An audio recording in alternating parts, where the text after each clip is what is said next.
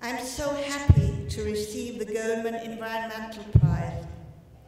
I want to thank the Goldman family, the Goldman Prize staff, and Ashoka who nominated me. In the last weeks, we have experienced the dangers of nuclear energy yet again.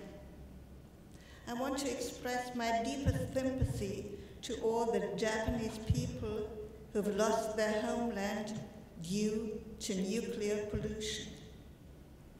The real meaning of the events in Fukushima will become clear only through the next years and decades, when people will face a huge number of nuclear-caused illnesses. The horrible pictures from Japan remind us of the Chernobyl catastrophe 25 years ago, which was the starting point of our work in Chernobyl. Once again, we are shown that the uncalculated risks of nuclear energy are too great to bear, especially as true alternatives exist today.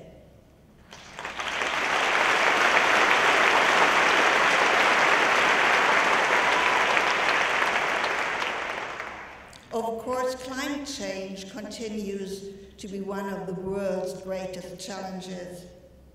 We all have to solve this problem, but not at the cost of possible nuclear pollution. Germany's transition from fossil fuels to clean energy sources has created enormous benefits. The United States has even more superior clean energy resources. The United States has also far greater financial and research capacity. The United States should be the global leader in clean energy development.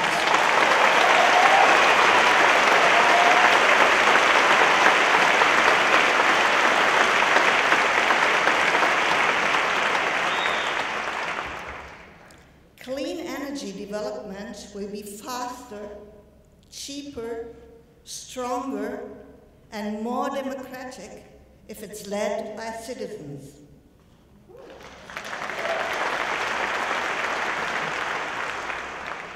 As a normal citizen who became a social entrepreneur, I see that the global future needs the engagement of everybody, whether as individuals or with others, in our homes, in our schools, in our companies, and in our communities.